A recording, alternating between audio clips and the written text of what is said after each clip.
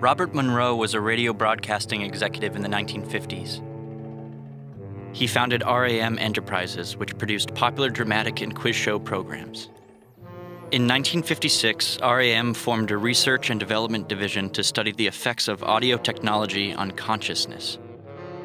Monroe became very interested in sleep learning, where a person attempts to retain information by playing audio recordings in their sleep. While experimenting with this idea in 1958, he began to experience some very unusual phenomena which led to his first out-of-body experience.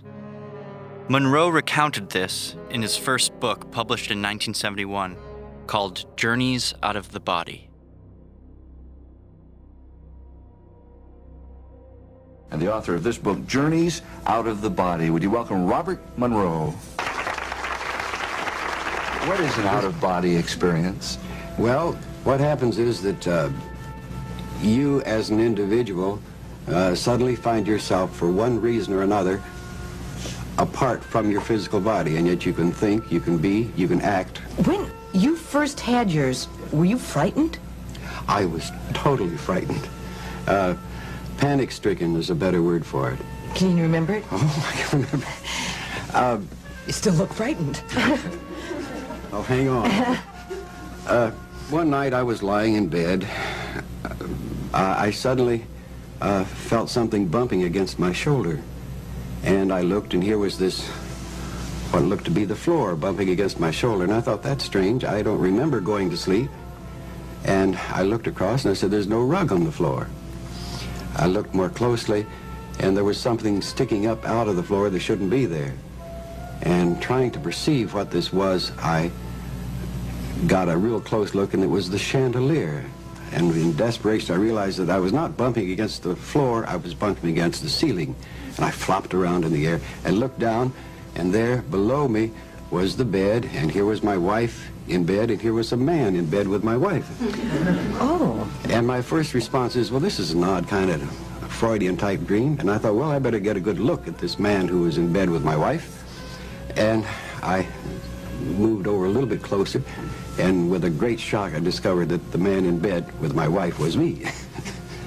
And then I went through this great emotional surge that I'm dying, death is here, I don't want to die, let me get back in there. And so I swam down to the body, popped in, and how, I don't know. And then I sat up in bed and looked around. Everything was quiet. My wife was lying there in bed, and I looked up, and there was a chandelier. And needless to say, I did not sleep the rest of that night. In 1985, RAM Enterprises transformed its research division into a non-profit called the Monroe Institute. Claiming a policy of no dogma or bias with respect to belief system, religion, political, or social stance, the Monroe Institute drew upwards of 20,000 attendees from all over the globe within its first 30 years. The Institute started a program called Gateway Voyage, a training course that uses binaural beats to facilitate exploration and replication of specific altered states of consciousness, known as focus levels. Binaural beats are an auditory illusion perceived when two different pure-tone sine waves at slightly different frequencies are presented to a listener in each ear.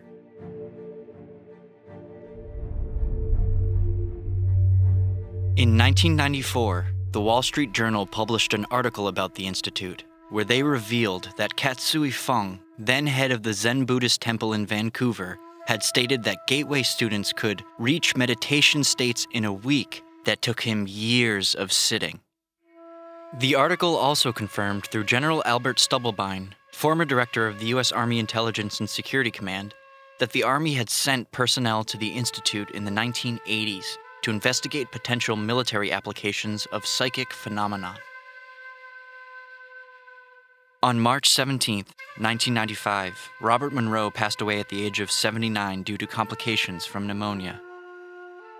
However, many of his research partners, like Thomas Campbell, continue to investigate and teach consciousness exploration to a new generation of curious minds. Always stay skeptical. If you believe whatever you hear, then you deserve whatever happens to you. Scientists continue to investigate the causes of out-of-body experiences, and there is growing evidence to suggest that it may be an illusion caused by physical properties in the brain. That said, consciousness remains largely a mystery, a vast frontier of undiscovered treasures of information about who we are, where we come from, and what we're capable of. And we've only just begun to glimpse the surface.